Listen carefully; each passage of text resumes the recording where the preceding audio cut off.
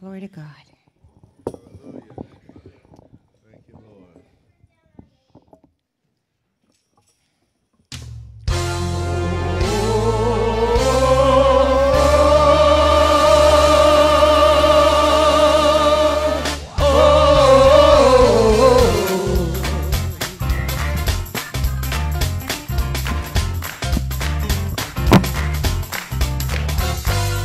Jesus, I'll never forget what you done for me.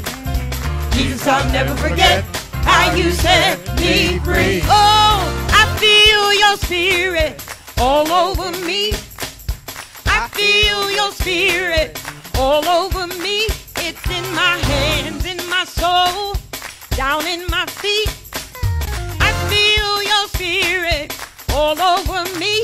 You say, I feel your spirit all over me. I feel your spirit all over me. It's in my hands, in my soul, down in my feet. ooh, I feel your spirit all over me. I feel your presence all over me. I feel your presence all over me. It's in my hands, in my soul, down in my feet. I feel your presence all over me. You sing. I feel your presence all over me. I feel your presence all over me. It's in my hands, in my soul, down in my feet. Ooh, I feel your presence all over me. it's Moving, it's moving, moving all around. it's moving Down, down in my soul. oh, yeah, yeah, yeah.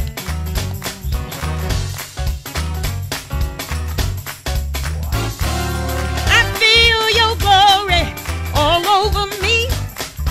I feel your glory all over me.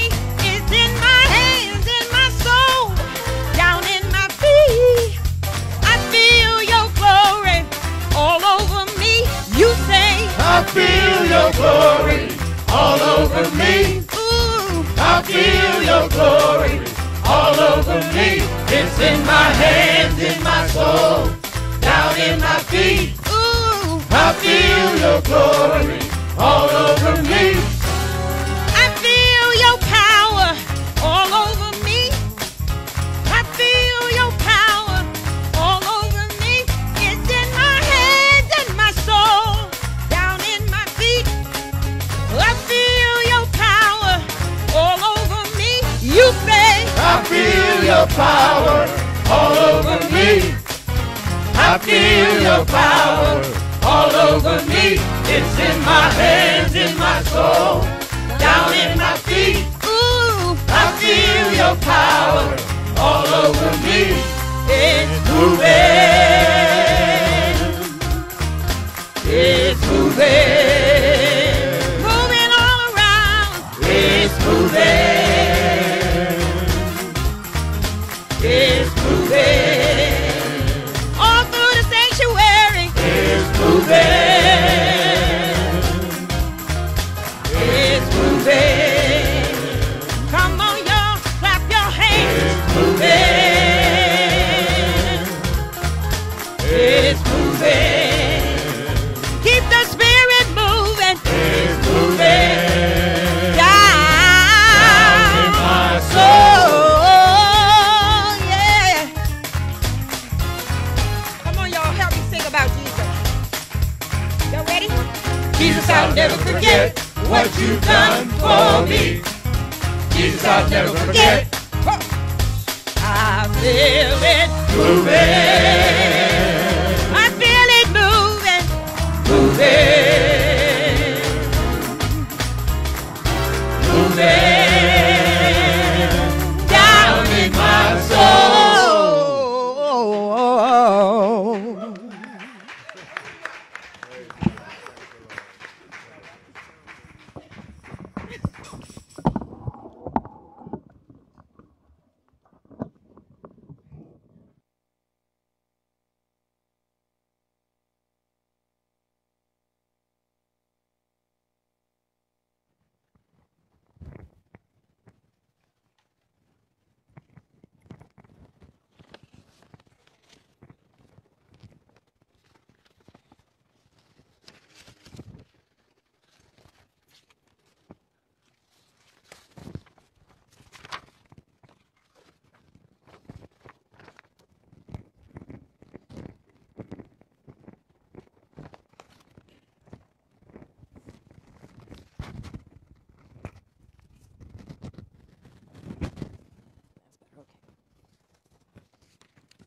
Wow, we all should be feeling pretty good after that, right?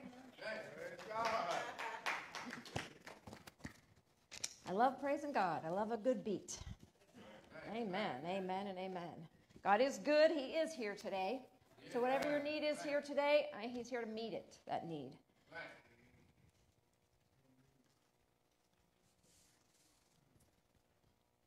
The songs we sang today were about never forgetting. And you would think that this sermon maybe would be more apropos for 9/11 or some other occasion, but that's not what we're here to remember today. As the day of Christ's return is quickly approaching, we see that evil in this world escalating. Anybody notice that? Yeah, get up in the morning. This morning you hear that, people were shot in Kennywood. You can't even go to an amusement park and get away from it. How sad is that? These parks in Pittsburgh, they have to have police around them when these little kids play t-ball because the gangs and stuff move in, and that's where they have their battles, around these little kids. That's really sad. This should not surprise us because in 2 Timothy 3:1-7, it tells us exactly how these things will be. And I'm not here today to speak about those things. God wants you and me to remember that no matter what we see, hear, or feel, that He is still on the throne. Yes, we as Christians say this a lot of times, but God wants us to know and believe this and never forget who He is. We're going to look at a couple accounts in the Bible of people that didn't forget, because we know what happened to them that did forget. How many times did the Israelites end up back in captivity because they didn't remember who God was? How about waiting 40 years in the wilderness and having a whole generation die because you did not believe who God was?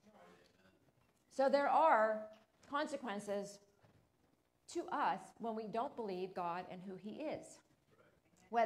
Because we know that the enemy comes to steal, kill, and destroy. Does he steal your peace? Does he steal your joy?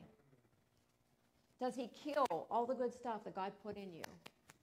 Is he stealing your talents and your time with things that are of this world when we know that this world is just a drop in the bucket the time that we're here? It's but a vapor. To never forget and to live out like Joseph in the Old Testament. At 17, he was betrayed by his brothers and sold into slavery.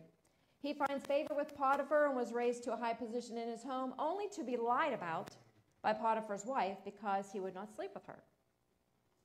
He would not compromise his faith and integrity, which could have cost him his life, but the hand of God moved, and Potiphar just cast him into prison. In prison, he helps 2 other prisoners out with dreams that they had, and they promised they would tell the higher-ups about him, and they forgot him. When the time was right, we know from the account of the Word of God that one of them would remember Joseph. He is once again raised up, but this time to the second in command over the whole nation, not just a household. He is once again this did not happen overnight, though. He was sold into slavery at 17, and he didn't get released from that prison until he was 30. He would not be reunited and have relationships with his family for approximately another 7 to 9 years. With Joseph, we see he was betrayed, lied about, and forgotten among everything else that happened to him. Yet, he never forgot the dreams he had, and he was working and believing God that they would come to fruition. Because of his faithfulness, God not only restored those wasted years with his family because he came back, but the betrayal, lies, and what seemed to be wasted years in prison turned into a blessing bigger than Joseph could ever imagine. His relationships with his families were restored. His name was known and respected throughout the land. Remember, he was lied about, but this time through, he had nobody could say a bad thing about him. And he was wealthier and greater than at any time in his life he ever was. He sums it up by saying this in Genesis 5:20. But as for you, you meant evil against me, but God meant it for good, in order to bring about it to this day, so many people would be saved. Praise God for his word in that. So we see the enemy doesn't have to win, even when it looks like he's winning. We can overcome. We just have to trust in God. And a lot of it's a time thing. we're not very good waiting. You know, we stand there and watch that microwave 50 seconds for a cup of tea, and we're like, would you come on? Come on now. You know, let's go back to when you had to, like, put some wood in the stove, get the wood going first, and then put that teapot on. I'm telling you, you got a cup of tea probably an hour after you started the whole process, and we're complaining about 50 seconds. We just became that kind of a society. Rush, rush, rush, rush, rush. And, you know, around just where I live at, within probably 4 miles from where I live, in the last 4 days, there have been several major accidents where people have died. And I look at those and I think, okay, what was the speed limit on that road? I mean, people are just in such a hurry to get everywhere. Where are we rushing to, people? Is it someplace that really matters that much? Guess what? If you're rushing to work and you get into an accident, you're not going to make it to work. That's worse than being late. Plus, you have all these other problems to come on top of that. So we do things sometimes that, in doing them, make an issue worse than if we would just slow down. We're going to look at one more account in the Word. Mordecai. Mordecai was a Jew from the tribe of Benjamin. He took Esther in when her mother and father died. When King Ahasuerus, queen embarrassed him in front of all his cronies, and I'm just going to say that way because that's probably what they were, he dethroned her because she embarrassed him in front of him. So he was looking for a new queen. So Mordecai, knowing that his young niece, I would think it was his niece, she was beautiful, so he had her go and apply for that position. Well, we can see in Esther 2:17 it reads, "And the king loved Esther above all the women, and she obtained grace and favor in his sight more than all the virgins, so that he set a royal crown upon her head and made her queen instead of Vashti."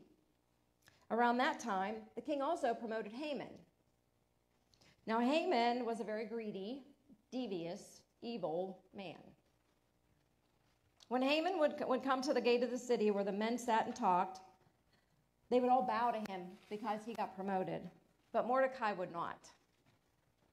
Because Mordecai, I think he knew exactly who Haman was. It isn't biblically clear why he didn't bow. It doesn't say anywhere in there, but I think God gave him discernment to know who this man truly was. So Haman he gets upset with this. This really irks him. I mean, it irks him bad to the point where, like, he gets crazy about it, and he plots to have not just Mordecai killed, but the whole Jewish nation. All the Jews that are there. So Mordecai finds this out, and he's just devastated, you know. What does he do, though? He doesn't quit believing God. He calls and rallies his prayer warriors, his troops, because we have seen and unseen armies in our lives. Mordecai comes up with a counterattack, so to speak, by having Queen Esther go to the king. So he says, if you can just go to the king. But we have to understand, in those days, even though she was the queen, she could not go to the king unless he called for her. If she did, and he didn't put out his golden scepter to her, then she would be killed. And his uncle's argument was this: well, you either take a chance of getting killed that way, or we're all going to die anyways. Because eventually somebody's going to find out that you're Jewish, and they're going to kill you. Because once a decree is made by a king back in those days, it couldn't be undone. Once he put that seal on there, it couldn't be undone. So she requests and prepare a meal for the king and Haman runs home and he brags about it to his wife. I can just see this. I can just see his face. He's so excited. The queen asked for me and the king to have dinner to all of us together. She wants me as a special guest. And so he's going on and rattling on and all the things he got when he got his promotion to his wife. He goes on and on and on about it. But then he comes to the end of that conversation with her and he says, but you know what? That Mordecai guy still will not bow before me. And I just can't stand it. And his wife, you know, being the helpmate that she is, that's okay, honey, because they're going to kill all the Jews anyways. But because it bothers you so much, I think you should build this great big gallows so high that when that day comes, You can hang Mordecai up there, and everybody can see him up there and watch him die. I mean, she's a good helpmate. She's just as evil as he is.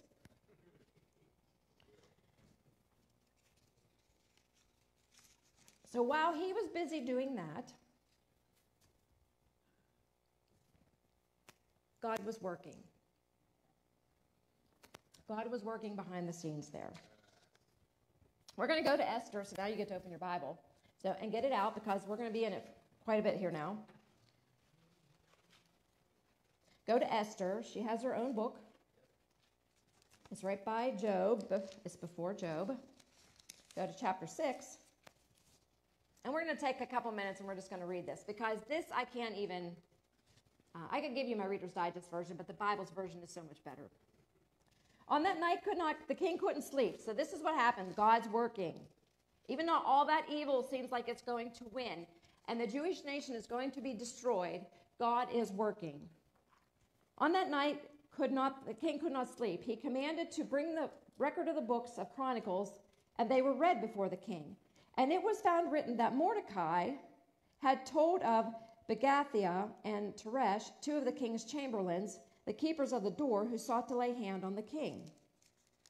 They wanted to assassinate him. And the king said, "What honor and dignity hath been done to Mordecai for this?" Then said the king's servants that ministered to him, "Nothing's been done for him." And the king said, "Who is in the court?" And he said, "Now Haman has come into the outer court of the king's house to speak unto the king to hang Mordecai on the gallows he had prepared for him." So Mordecai is gleefully coming in the court. He is all set to tell the king that he's going to hang Mordecai. And the king's servant said unto him, "Behold, Haman standeth in the court." And the king said, "Well, since he's there, bring him in. Bring him in. I need to talk to somebody."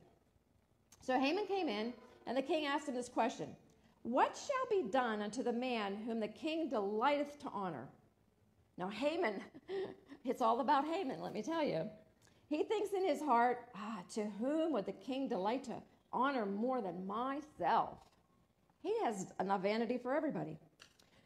And Haman answered the king, "For the man whom the king delight to honor," he said, "let the royal apparel be brought which the king used to wear, and the horse that the king rideth upon, and the crown royal which is set upon his head. And let this apparel and the horse be delivered to the hand of the one of the king's most noble princes, that they may array the man with whom the king delighteth to honor, and bringeth him on the horseback through the city streets, and proclaim him. Thus it shall be done to the man whom the king delighteth to honor." See, he's envisioning this. He's envisioning all these clothes on him. He's envisioning himself on this horse, and he's envisioning going through the town, and everybody's seeing him, right? Then the king says to Haman, "Make haste then, take the apparel and the horse, as thou hast said, and do so to Mordecai the Jew, that sitteth at the king's gate. Let nothing fail of all that has been spoken." Do you see Haman's jaw hit the floor? Come on, go there with me, because I'm a visual person, so I just see his fall. They had to come over with a dustpan and scoop it up and put it back up, because he was just. Then Haman took the apparel and the horse and arrayed Mordecai and brought him on the horseback through the street of the city and proclaimed before him, "Thus shall it be done unto the man whom the king delight to honor." Do you know this killed him more than anything else? I mean, God couldn't have done a better plan than this to get back at Haman for his treacherousness. Mordecai came again to the king's gate, but Haman hasted to his house, mourning and having his head covered. And then the banquet happens and stuff, and the truth is revealed as to what was going on. And of course, we find out that Haman and all his household were gone. And who got hung on the gallows? Haman. He built his own death trap. Yes, he did. Is God good? Does he not just know exactly what's going on and how to take the scenario that seems like it's the end of the world and turn it around? So those are two instances we see there. So it came back to bite him in the butt. We are going to go through things in our lives, and some of them are going to come at us so fast that it's going to blindside us. These are weapons from the enemy, and they can take all forms. It can take an illness. It can take a financial thing. It could take the loss of a loved one. It could take the loss of life as you once knew it. It could do a lot of things. It could be a mental thing, a physical thing. It could be whatever. But the enemy knows our time is short, people. And he's pulling out all the stops. Because it says in the Word that if possible, in the end times, even the elect would be deceived. If he can get us away from the Word of God and he can get us away from each other, then we are in trouble. That is why it says, do not forsake the fellowship of the brethren. Because we need each other. We need each other's backs. We need each other's prayers. We need to hold each other up. And we need to hold each other accountable. Amen. So a friend of mine pointed out something that we as followers of Christ all know. This is my friend Carol. God puts people in your life sometimes to speak little words of wisdom to you, and they all of a sudden come on like light bulbs bigger than ever. In Isaiah 54:17, it reads, no weapon formed against thee shall prosper, and every tongue that shall rise against thee in judgment shall be condemned.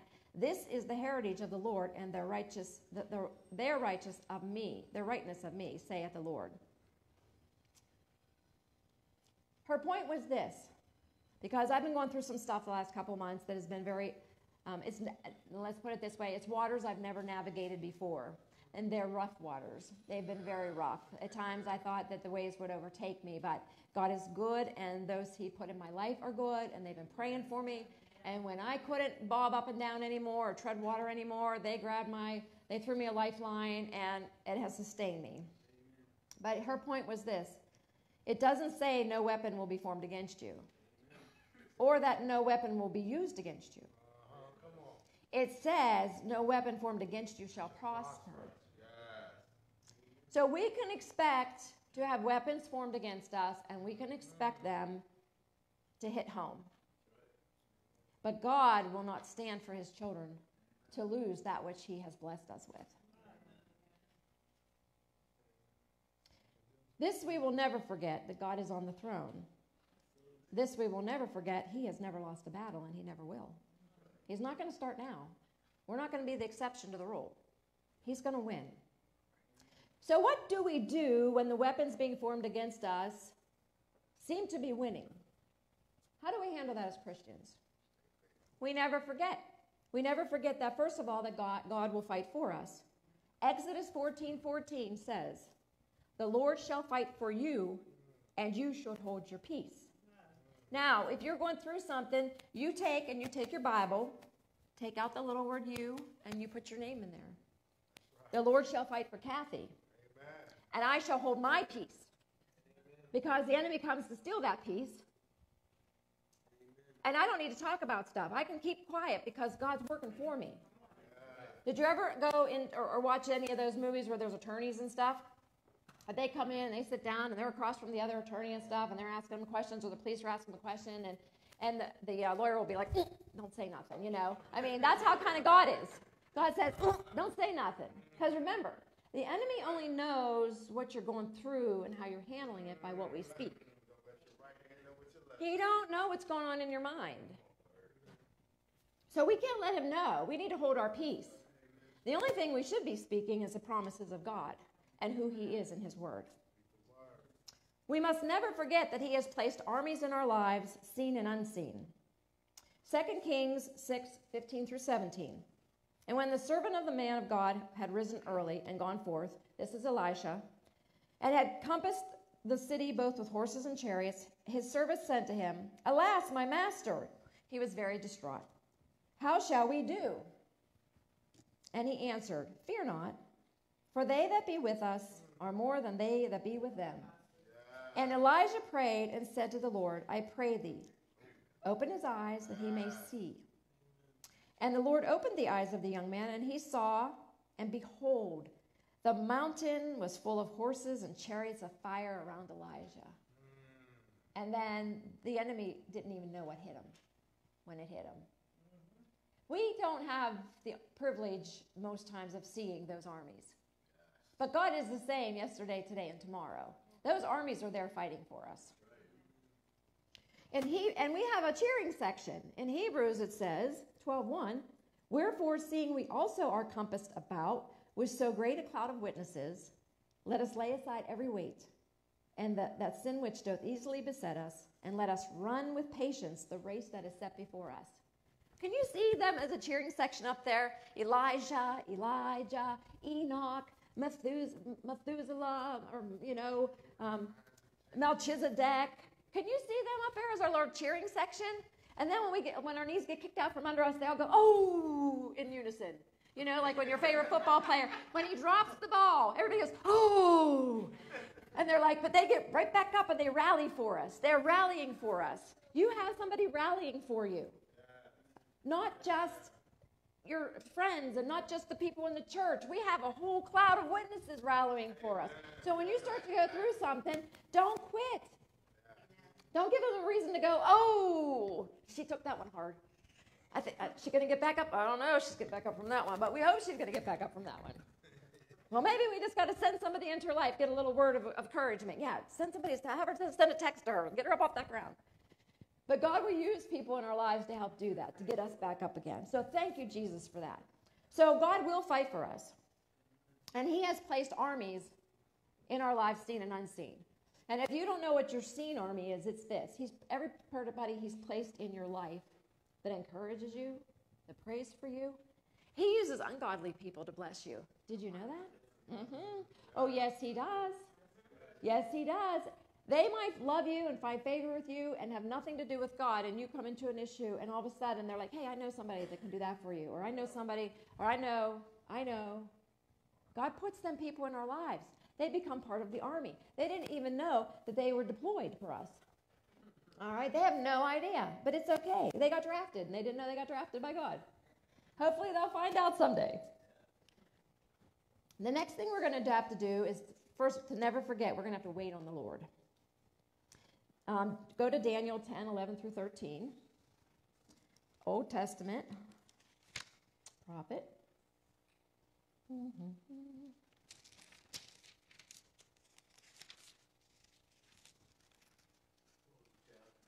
10, 11 through 13. You're welcome.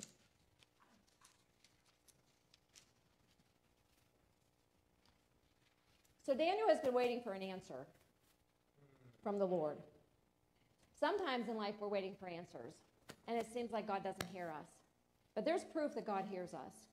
But sometimes the battle that goes on that we can't see out there is so intense that the answer doesn't come when we expect it. We have to wait on it. And there's proof here. It says, then he said to me, this is an angel, fear not, Daniel. This is coming from God.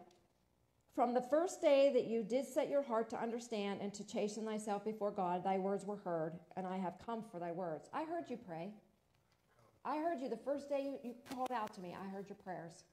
I'm not lax that I didn't hear you. He said, but the prince of the kingdom of Persia withstood me 21 days. Lo, Michael, one of the chief princes, came to help me, and I remained there with the king of Persia. Now I am come to make thee understand what shall befall thy people in the latter days, for yet the vision is for many days. But there was a battle going on. 21 days before that answer could get through. How many days has it been since you've been praying for a loved one that's not saved? How many days has it been since your healing hasn't come yet? How many days? Are you going to wait on the Lord? He heard you the first day you said something about it. He says, wait on me. Sometimes it's something that we learn as we go through life. Sometimes, like Paul said, it's because of my infirmity keeps me humble. So sometimes we don't get rid of stuff, because if we did, we may become a little vain and we may not be who God wants us to be. In Psalms 27:14, it says, wait upon the Lord, be of good courage, and he will strengthen your heart. Wait, I say, on the Lord. There's a lot of scriptures in here, especially in the Psalms, about waiting on the Lord. There's a reason for that. It's because we have to learn to wait on the Lord. Another thing we must never forget is to trust that God has your best interests at heart, even when you can't see the outcome of your situation or circumstances. Proverbs 3:5-6 reads, and you guys could probably quote this with me, trust in the Lord with all thine heart, and lean not unto thine own understanding. In all thy ways acknowledge him, and he will direct your paths. We don't understand why things happen. And sometimes, I don't know, is anybody out there a chess player? I know that's a dying art. My dad raised us to play chess. And when you play chess, you're always thinking 3 moves ahead. Because you want to make a move, and if that person makes the move you think they might make, or whatever, or they don't take your spot, then you know where you're going to go for the next move. That's how you play. Well, God's like 1,000 steps ahead. All right? And I think of him as a master chess player, because he moves this person here and moves that person there, and has these 2 people come together across and meet over here, and then this happens and this happens. And you know, sometimes it's not till we're through a heavy battle that we see how everything clicked into place. But God knew way ahead of time. He already knew it was going to happen. And then in Romans it says, and we know 8:28, we know that all things work together to those that love the Lord, to them who are called according to his purpose. He loves us, and he is working out the things for good. Sometimes we can't see it, folks. Sometimes not for a really, really long time. We just got to hold on. We can't quit. I mean, once again, look at Joseph. 17 to almost 40 years or 30 years old. That's a long span to be waiting for something. Let's look at Caleb and Joshua. 40 years till they could see the promise. But they didn't quit. So we need to be encouraged by the accounts of these people in Scripture, because God put them there for a reason, because he would know we would need them. What can we do when the weapons of the enemy have been deployed or they strike us? How can we stand firm and strong in these days and the days that are coming? First of all, be in the Word daily. Let's go to Psalms. We're going to go to Psalms 119. You want a long book to read or chapter? Read 119, but it's all about God's Word. It's all about God's Word. Go to 119, and we're going to read 1 through 6.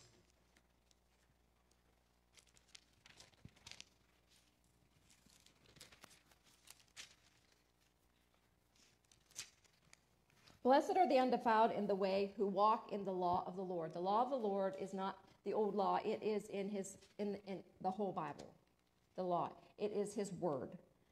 And blessed are they that keep his testimonies, which is the word, and that seek him with their whole heart. They also do no iniquity. They walk in his ways. Thou hast commanded us to keep the precepts diligently. Oh, that my ways were directed to keep the statutes. Then shall I not be ashamed when I have respect unto all the commandments. Flip over to 89, same chapter, 119, but go to 89 through 93. It says, Forever, O Lord, thy word is settled in heaven. This word has been settled in heaven. The faithfulness is unto all generations. The faithfulness found in this book is to all generations, and that means you and me also. Thou hast established the earth, and it abideth. They continue this day according to thine ordinances, for they are thy servants. Unless the law had been my delights, I should have perished in mine affliction. This held him through. Otherwise, he says, he would have perished. I will never forget thy precepts, for thou hast quickened them in me. He'll never forget. We're never to forget this word. That's why you need to memorize scriptures. Every storm I go through, I add to my repertoire of scriptures. And it seems like I never can go back to the ones I already know.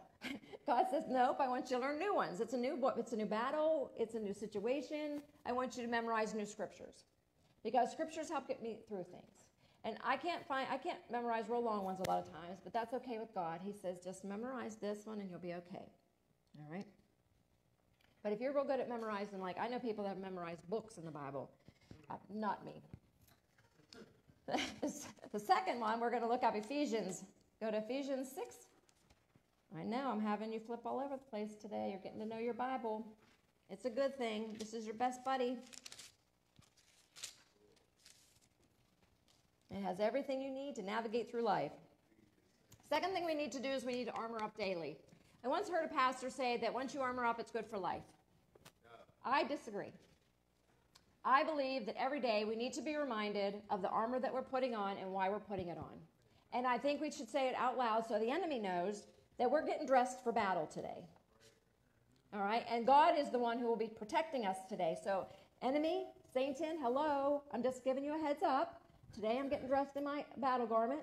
God's going to protect me. He's going to guide my paths. He's the chief commander. So, that's what you're dealing with today. It says, put on the whole armor of God that you may be able to stand against the wiles of the devil. For we wrestle not against flesh and blood, but against principalities, against powers, against the rulers of darkness of this world, against spiritual wickedness in high places.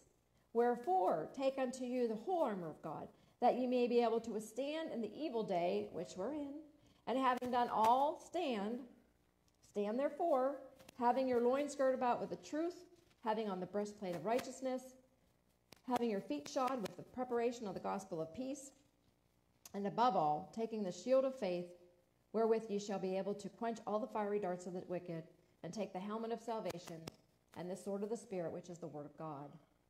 Praying always with all prayer and supplication in the Spirit, and watching thereunto with all perseverance and supplication for all saints. It's for all of us. We're all in that army. We're all in that battle. We need to armor up every day. And then the next thing you need to do, so we're going to be in the Word, right? Because the enemy's flinging stuff at us left and right. We're going to armor up daily, and then we're going to take control of our thoughts. Every moment of every day. I am preaching to myself here, okay? So if you get something out of it, God bless you. But it was for me when God had me studying this. Every moment of every day, from the moment I get up off my pillow till the moment I close my eyes at night and I drift off into sleep, I have to take control of my thoughts. If I don't, the enemy loves to handle them for me and take me to places I cannot go and have any kind of peace. In Philippians 4:6-9, it says, be careful, which means anxious, for nothing, but in everything, and by prayer and supplication with thanksgiving, make your requests made known to God. And the peace of God, which passeth all understanding, shall keep your hearts and your mind through Christ Jesus. Finally, brethren, whatsoever things are true. The one true thing we have in our lives is our relationship with God and His unchanging Word. You need to think about something and you don't have anything else good to think about, you think about what is true. Whatsoever things are honest. This means just the facts. So there's some older people in here, so this may work for you, but my therapist, because I was in an accident a couple months ago, and because of that, I developed PTSD from it. And I'm in some counseling, and that's okay. It's all good. We're good, right? I mean, this is my main counselor, but God also puts other people in our lives, okay? It's cool. It's cool. I'm not a nutball. My husband might say I'm a nutball, but, you know, that may differ, but he's put up with a lot with me the last couple months. But just the facts. She says to me, did you ever watch Dragnet? So if you're a little older, you might have watched Dragnet. It was a police TV show. And the one gentleman who was a policeman, he would go to interview somebody, and they might be, the one lady would be like, well, blah, blah, blah, blah, this happened, and then blah, blah, blah, this happened. And he'll be like, ma'am, calm down. Just the facts, ma'am. Just the facts. When our mind starts going and playing crazy games with us, we have to say, this is what I do anyways. Just the facts, Kathy. Just the facts. God is. God will. I believe. Like, these are facts. I can go with these facts. Because when we do, if I had only... What if this happens? Our minds are going places that none of that, you can't change what's back there, and you have absolutely no idea what's going to go there. So you're wasting time on both ends. The only thing we can do is concentrate on the here and now and the facts right now. And so if you need that simple little saying, just the facts, ma'am, just the facts, let that be your little thing that pulls you back to solid ground and puts you back, your focus on Christ. Two of the scriptures we read today about two different people in their circumstances, it said compassed about, surrounded. All right? The root word of that is, of course, compass. And I had prayer a couple weeks ago here, and the word compass. Keep your eyes focused on Jesus. Always keep your eyes focused on Jesus. That's the only part of that compass you need to worry about. And all the rest will fall into place. Whatsoever things are just, innocent, or holy. Some of you have grandkids. Some of you have dogs. Some of you have cats. If you need to think about the fact that your innocent little grandchild is giggling over there and that helps you get through something, then watch your grandchild giggle. I have chickens. I so enjoy going out and feeding my chickens. I really do. I know it sounds weird. But we have this new batch of peeps up there, you know, and as you introduce new food to them, like we had some old lunch meat, we introduced that to them the other day. And first they didn't want it, but then once they found out what it was, oh my gosh, they're stealing it off of each other. And one will steal it and run over here, and there's two chasing that one, and somebody else is chasing, and it's just fun to watch. So, you know, sometimes we just need to do silly, simple things and find pleasure in them because it's just innocent. Whatever things are pure, they're modest, perfect, chaste, or clean. Think about these things. Whatever things are lovely. When you think about that, a lot of times you think, oh, a lovely person or a lovely flower, but whatever things are acceptable. You know, God put a lot of acceptable things in the Word. He talks about his creation and all this stuff. There are things that we can think about that are lovely. Whatever things are of good report, meaning reputable. So if you're glued to your TV, turn it off. That's right. All right, just turn it off. Because the good report is not reputable on there. God's word is reputable. If there be any virtue, that means if there's any excellence to anything, God is excellent. And if there be any praise, which means commendable in that particular word, think on these things. Praise. And we know we're supposed to praise him through all of our storms. So it says, think on these things, those things which you've learned. Now you've learned this today, if you're paying attention and haven't fallen asleep. Have you received them, though? And heard and seen in me do, the God of peace shall be with you. And that is who we want in our lives, the God of peace. Then never forget who we are in Christ Jesus and because of Christ Jesus. Go to Psalm 121.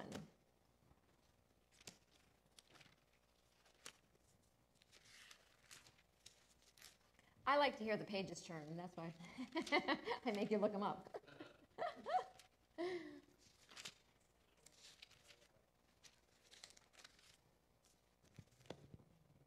I will lift up my eyes unto the hills from whence my help comes.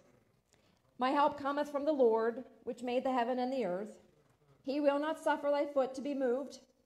He that keepeth thee will not slumber.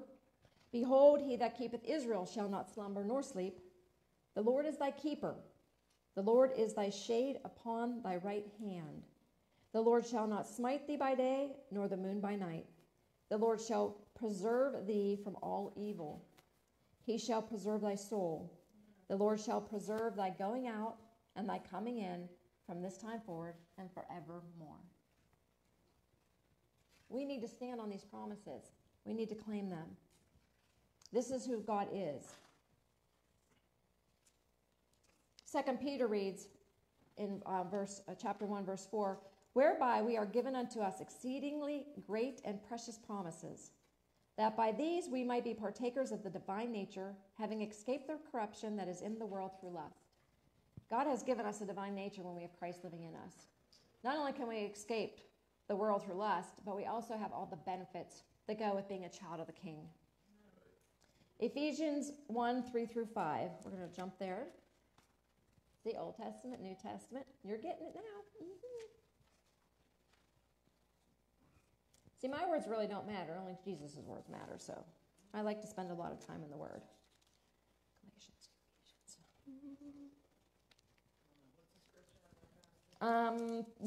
Chapter 1, verses 3 through 5.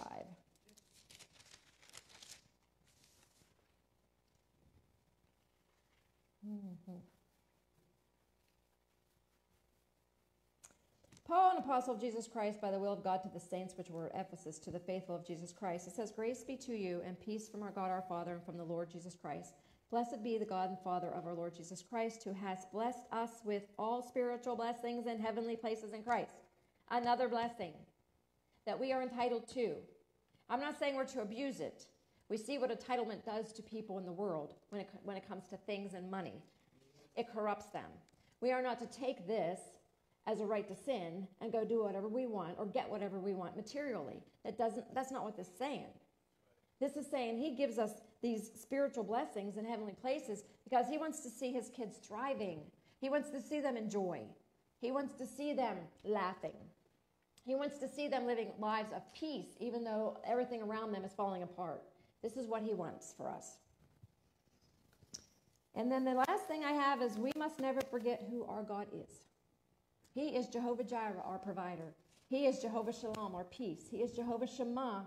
He is present in every situation and circumstance. He is Jehovah Nissi. He's the banner that goes before us in battle. He is our rear guard. He's El Shaddai, all-sufficient, almighty God. He's El Elyon, Lord who sees, Lord Most High. El Roy, the God who sees. Jehovah Rapha, he's our healer. He's our comforter. He's the chief cornerstone on which faith is built and cannot be shaken. He's Abba, our Father. He is Alpha and Omega. He's the Ancient of Days, the I am that I am. He's a Savior, Redeemer, Bread of Life, King of Kings, Counselor, Mighty God, Prince of Peace, Master, Emmanuel, Mediator, Judge, Lamb of the Rock, Solid Rock, and Bridegroom, and the Lion of Judah. Amen. So, knowing that, what circumstance do you have today that those names of God did not cover? Do you need comforted today because you lost a loved one? Or you lost a job, or you lost a friend? I know people that have really close friends, and they've just something weird just happened, and they're not friends anymore, and it leaves a hollow spot there. Do you need comforted today? He says, I'm the comforter. Do you need healed today? He says, I'm your healer. Do you need a lion to go attack the enemy? He says, I'm the Lion of Judah. He can do that for you. Do you need some counseling with your mind? He is the great counselor. He's mighty God. If you've never been saved and you've never accepted Christ as your Savior, do you need him today as Savior so you can be redeemed and you too can be brought into the family of God? Do you need that today? Do you need him to be with you? Emmanuel, God with us. Are you going through a situation and you think God doesn't see you? Well, let me tell you, when Hagar was ill in the wilderness, she named him El Roy, God who sees, because in that circumstance in her life, she was at her end. She was at her end, and God showed up. He's the God of the midnight hour. Sometimes he don't come early when we want him to come, and he doesn't come in the middle either. He doesn't come till that very last second. So guess what? He gets all the glory. That's right.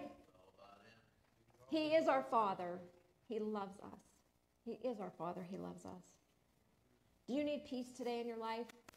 Are you struggling with maybe not being able to sleep, or else, your mind races with things? You go places, your mind goes places. You don't need it to go because, again, the what ifs. If I had only, and what if? We don't want to waste our time there because that is just wasted time. We can't worship God, and the enemy loves to keep us there. He is the I am that I am and the Ancient of Days. Nothing got past him. He knows all the enemy's tricks, every single one of them. So we're going to end with a song today, and if you need God in any of these forms, or you feel like you're just being beat up like crazy by the devil, because I'm going to tell you what, in the end times we're going to be. And if you're not being beat up, then just praise God you're right now in that season, because it's coming. I hate to tell you that, it's coming. You're not going to get off the hook. And if you're not doing it and you're around for a lot longer and nothing still happens, then I think maybe you need to talk to Jesus, because maybe you're not doing what you're supposed to be doing. Because if you are, the enemy's coming after you. All right? We do get seasons of rest. God does give us seasons of rest. But when we're plugging for the Lord, let me tell you, they don't last usually very long. And then he comes at us again. And but once again, we've got that shield. We got that sword right here. And the enemy has already been put under his feet. We are the victors. Go in Revelations and find out every time it says to him who overcomes. Highlight them. When you get into a battle and you feel like you're just about to quit, you just want to about jump ship, go in your Revelations and look at all the highlighters, things you've highlighted about to him who overcome. You'll get excited, because when we're overcomers, we have with every overcomer, there says in there's a promise that goes with it. He's going to give you a new name. You're going to rule and reign with him. I mean, it just goes on and on and on. So go in Revelation. That's your homework assignment. I'm not going to check and see if you did it, but if you do it, I know that you'll be happier. But if you need prayer for any of these things, the enemy's beating you up, you just feel like you're tired, you're weary, and you just need a new, fresh impartation of the Holy Spirit to give you a jump start, let a brother or sister pray with you and do that for you. They'll play. We'll be up here, Thomas and Ron and Brother. What? Greg, yes. Would you come up and pray too for people? Good. I knew you would. But come up. Don't be bashful. Don't be shy. I've had great breakthroughs myself at the altar. I really love the altar. I feel more at home there than some other places in the world. A lot more at home, and I think that's a good thing. It's not a thing to be ashamed of. There's been seasons in my life where I've come up every week for like 6 weeks and cried my heart out. Nothing to be ashamed about.